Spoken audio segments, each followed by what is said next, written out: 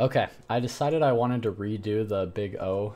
I just didn't like the original explanation I had, so I'm going to try to do a little more thorough review because I remember when I did the class, Big O is a really complicated topic that did not really make that much sense to me even into like my second year. So I'm going to try to explain it in a little different way through examples. So first off, what is Big O? It's a way that programmers measure the program complexity. In the case of CS1210, it's just showing how many times a function does something. A more in-depth way of looking at it would be that n is some sort of size of something, right? So when we look at Big O, we always are referring to some sort of n. And I think what helps first off understand what Big O is understanding what n is. So n is just the size of the input. And that can mean different things based on what the function is trying to do. So if it's some sort of sort algorithm, perhaps the size would mean how big that list is that you're trying to sort through. In the case of the Fibonacci sequence that we did earlier, that size could be the Fibonacci number that we're trying to calculate, so how far out we want to go, in which case it is literally just n. So n can be a bunch of different things, but what's important is that we realize that Big O represents how much the program has to do based on the size of n. And the reason we even care about Big O is because it's easy to write a function and we don't really care about efficiency of that function if it just has, you know, a sort algorithm that's going through 10 items in a list. Where it gets a little more complicated is if you're working for Google or some big company that has to deal with a lot of data, and then all of a sudden you're dealing with lists that have, you know, millions of user data that you have to sort through. And all of a sudden it matters a lot more how efficient that code is at getting through that list, which is why there's a lot of complex sorting algorithms you can find online. You can look up on Wikipedia that go into much more depth on how to efficiently sort through code. We're not going to do that here. We're just going to stick to the basics and look at a few examples. So a good way of demonstrating an O(n), a Big O(n) function is by looking at a for loop. So Big O(n) is what I'm going to name it here. And then we're going to say in this case that n is a list of elements. Doesn't matter what those elements are, but it's just a list of elements. There's something inside of a list. It could be anything. And the beauty of Python is they could be any variable type, etc. You get the point. It's some sort of list with a bunch of items in it. So Big O(n) function would just go for each item in that list, loop through it. And then in this case, we would just, I don't know, print the item. This obviously is more pseudocode than actual code, but it's meant to give you an idea. So what this is doing is basically, it's creating a linear relation with how often the function has to do stuff based on the size of the list, right? So if we pull up our screen share, whoops.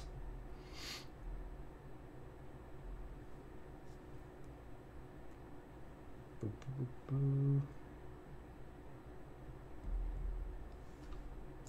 Okay, so if we have a list that is 10, so length of n is 4, right? So how many times is it going to print something? Well, there's 4 items inside that list, so the for loop is going to go through it 4 times. It's going to print each of those items from index 0 to 3. So 4 times for a list of length 4. Now, if length of n is equal to 5, how many times do we go through that for loop? We go through it the same amount of times plus 1, right? We're just increasing n, so there's now 5 items inside of that list. So it's only looping through it 5 times, right? Length of n is equal to 6. Same idea. We're going through the for loop. We're printing something 6 times, right? For each element inside of the list. So that is where we get the idea that this is Big O(n). It's because no matter how much we increase n, it's always going to be a linear relation. So in this case, every time we increase n, it's a 1-to-1 linear relation. So an increase in n by 1 is going to increase the complexity of the function, or how many times it has to do something by 1. So this is a fairly efficient code because it scales accordingly, right? You don't want it to get more complex the bigger the data set gets, because that means that it can take forever. And we'll actually show what impact that can have on performance with the Fibonacci sequence that we wrote earlier. Jeez, my inbox is blowing up. Okay, so that's big O n, and it's important to note that there can be a constant in front of n, right? Right, so it could be big O 2n. We don't really care about the constant because in complexity, usually it doesn't matter. And you may ask, what would make it 2n? Well, just think about it, doing a for loop twice. So for item in n, print item. So now if we have a list that is 4 items long, so the length of the list is 4, it's going through the for loop once 4 times, and then it's going through the for loop again 4 times. So that would be 8 times, 2 times 4. Now if that list was increased to 5 items, it's going through it 5 times once, and then 5 times again. So 2 times 5 is 5. So basically it's taking the length of the list and then times 2. So that's big O n. So what would be an example of big O n squared? Which is another common one you'll see.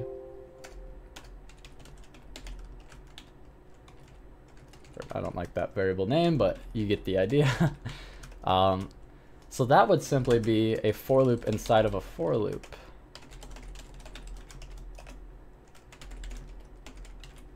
And right? And then we can look at this here and think through it logically on what's actually happening. So let's say we have a list of 4 elements, right? 4 items in the list. So what's the first for loop doing? It's looping through each of those elements. So 4 times is how many times it's going to loop. And then it goes into the nested for loop, and it does the same thing again, right? So let's say that item 1 is first item. First item. So then it's going to print 1, 2, 3, 4. Right? We'll just say that our list is just one of, oh my goodness, 1, 2, 3, 4. Right? So it's going to do that. So for item 1 equal to 1, we need to print 4 times, right? As we get to item 2, or sorry, item 2 is their second. Item 1 equal to 2. We do the same thing again. We go 1, 2, 3, 4. We're just looping through that list again. Item 3, item 1 equal to 3. 1, 2, 3, 4. Then item 1 equal to 4. 1, 2, 3, 4, right? So we had a list that was the size of 4, but we've actually printed this list 16 times, right? We got 4 down, 4 wide, 4 times 4 is 16.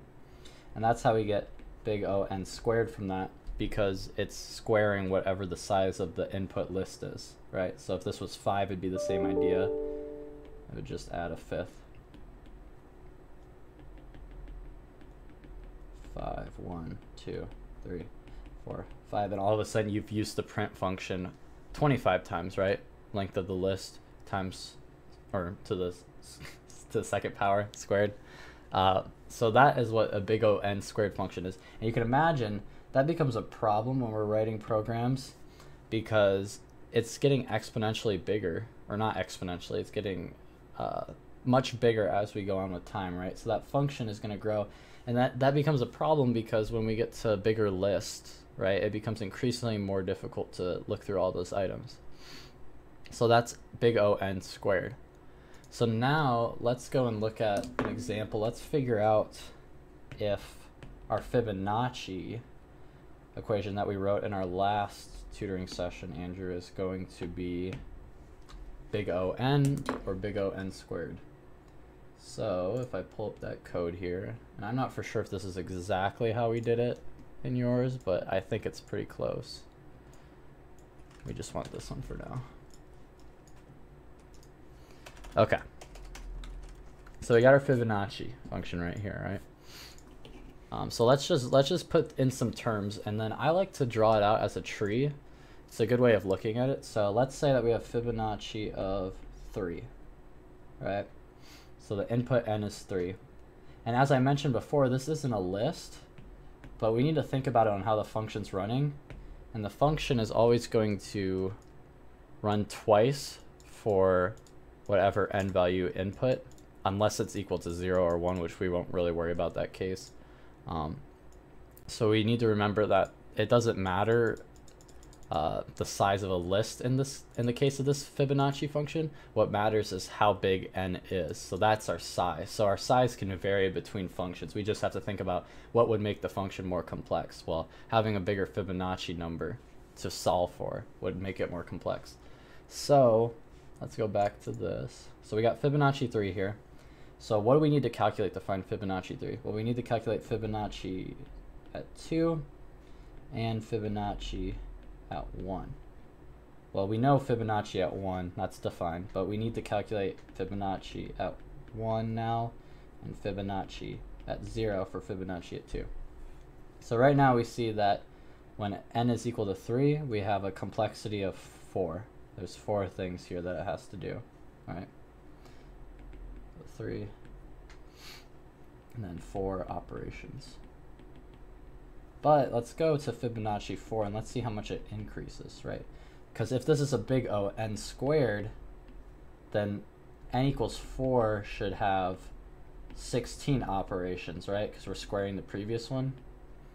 So let's see if that's true. Let's see if this is going to be a big O n squared. So Fibonacci 4, we have to find Fibonacci 3 and Fibonacci 2. And then in Fibonacci 3, we have to find Fibonacci 2 and Fibonacci 1. Fibonacci 2, we have to find Fibonacci 1 and Fibonacci 0. Those two are good. This one's good. Fibonacci 2 has to break out, though. Fibonacci 2 and Fibonacci 1. Whoops. We just did that one. Fibonacci 1 and Fibonacci 0. All right, so how many do we have here? We have 1, 2, 3, 4, 5, 6, 7, 8. So for n equals to 4, we have 8 operations.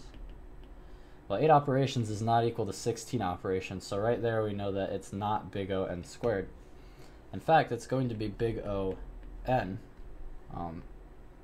In fact, to be more specific, it's going to be big O 2n. Because what's happening is it's increasing by a factor 2 for each n that we increase it by. So if we kept this going, Fib 5 would have now 8 times 2, which is 16 operations.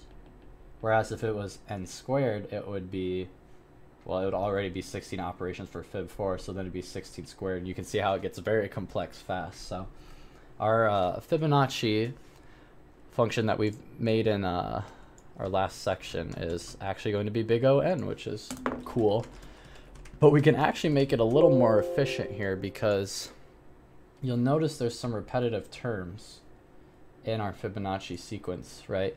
Like, doesn't it seem kind of redundant that we calculate Fibonacci to here and here, and then we calculate Fibonacci, well, Fibonacci, and this is a bad example, but basically we calculate Fibonacci 2 twice. There's no need to do that. We can just save what we solved for Fibonacci 2 here, and then we can just access it when we have to calculate it here for this addition step. And we can do that with a different function called fastFib. Okay, so let's take a look now at fast Fibonacci, which is basically calculating the Fibonacci number and in a different, a little more efficient way, and we're gonna see why in a second here.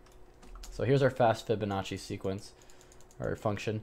It takes this list sequence, which will be important when we go through, and what it's really doing, if we go back and look at our Fibonacci sequence here, you'll notice that there's some terms that are, let's get rid of this, there's some terms that are used multiple times, right? So we calculate the Fibonacci sequence here at 2, and we also calculate the Fibonacci sequence here at 2. So we calculate Fib 2 twice.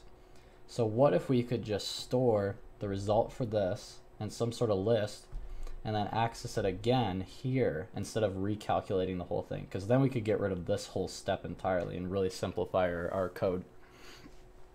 So we can do that by creating this sort of list here. The initial two terms are 0 and 1, right, which is the Fibonacci at 0 and the Fibonacci at 1. And then what we do is every time we calculate an additional term, we just add it to the sequence list. So that's what's happening here. We're saying if n, which is the Fibonacci number we're trying to compute, is less than the length of the sequence. So we're saying, is that Fibonacci number already computed, and is it in our sequence list? If it is, aka if n is less than the length of the sequence, so the index exists, is what we're really checking for there, then just return that number. There's no point in calculating it again, it's already in our sequence. But if it's not, then what we need to do is we need to go and calculate the Fibonacci number for that n. And then once we're done calculating it, let's just go and add it to sequence, because why not? It's super easy to do. So we'll add it to the sequence, and then we'll return the temp fib. That way, if you're calculating the fast fib at 4, it's going to have to calculate the fast fib at 3 and the fast fib at 2 multiple times. So they've already been calculated once, and then you can just access it again and again. If we go back to the example, it's great because you can really just get rid of this whole term entirely. There's no need to calculate fast fib 2 again if you've already done it. And now all of a sudden we have a much easier piece of code to look at here, complexity wise, right? So now we only have 1, 2, 3, 4, 5, 6 terms. And if we go and we look at how that affects our fib at 5, we have fib 4, fib 3, fib 2, fib 1, fib 2, or sorry, 1, fib 0, fib 3, fib 2, fib 2, I'm just going to abbreviate it, fib 1, fib 1, fib 0, you get the idea. Fib 1, fib 0. But because, so we go through here, right, go down the tree, we calculate fib 2 right here. So now we can remove all other fib 2 calculations because we no longer need to calculate them. So we can remove this guy, and we can remove this guy because fib 2 is already calculated. We can just access it from that sequence list that we made. And then we go here and we calculate fib 3. Now fib 3 is calculated, so we can erase all other instances of fib 3. So we got it over here. Oop, it's gone. And then fib 4, we still have to calculate. And then that gets us fib 5. All right. So now, what's our complexity here? 1, 2, 3, 4, 5, 6. Fib 5 took 6 operations. Fib 4 took 1, 2, 3, 4, 5 operations. So we still have big O(n), right? But it's no longer big O(2n), because that's what we had before. Now we just have a linear relation. There's no factor or multiple on it.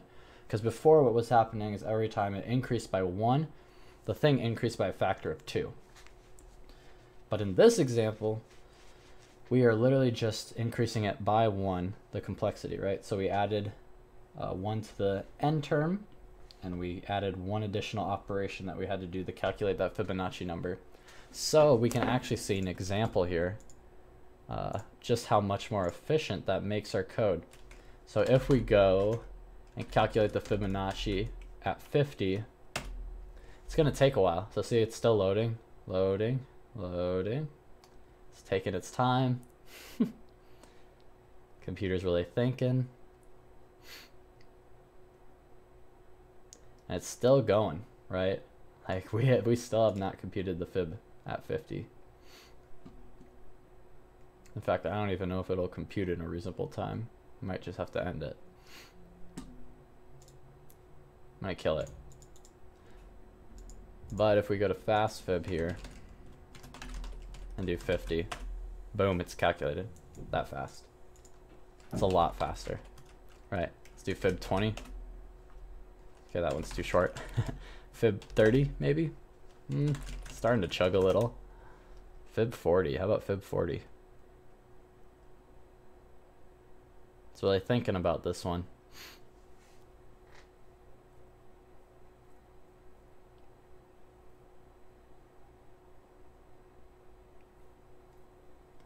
And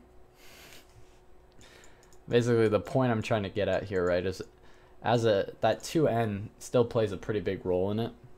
It's just n squared would obviously be a lot bigger. And that's another thing too. It's important to note that the biggest term in your function is what's going to take precedence. So for example, what I mean by this is if we go back to this example here, let's say we add our to list again. We combine the two functions, right? So this portion right here has a big O of n. But this guy right here has a big O of n squared. Right? So what is going to be the big O of this function? It's going to be big O n squared, because big O n squared grows a lot faster than big O of n. So this is going to take precedence over this guy right here. And likewise, big O of 2n would take precedence over big O of n, but like I said, you don't really usually worry about the constant in front of the big O of n. You're mainly just seeing, is it a linear relationship or not? I just wanted to make across the point with the Fibonacci and the fast fib that the constant that it's multiplied by still does play an impact. So when you're designing efficient code, it still is important to look for that. So that's a short summary over what big O n is, what you're looking for. And I hope that helps.